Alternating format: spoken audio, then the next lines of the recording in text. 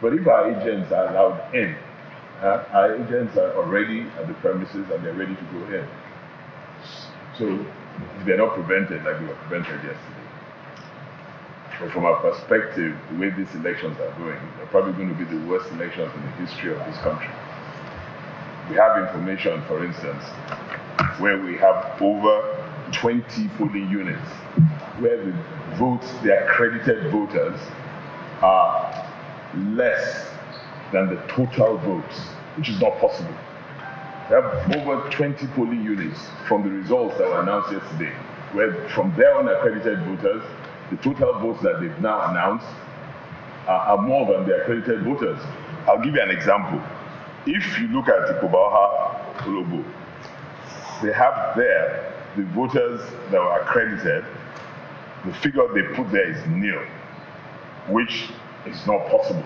But that gives room for all kinds of shady behavior.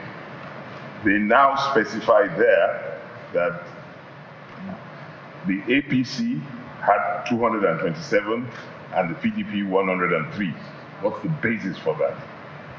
If you go again to another Ighodalo, they have the number of accredited voters, 156.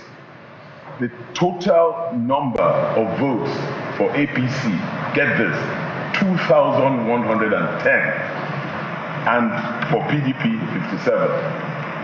And for LP, no votes. But the total accredited voters are 156. And we have 20 such units here. So there's something definitely going wrong. There's a result writing scheme going on, and it's totally unacceptable.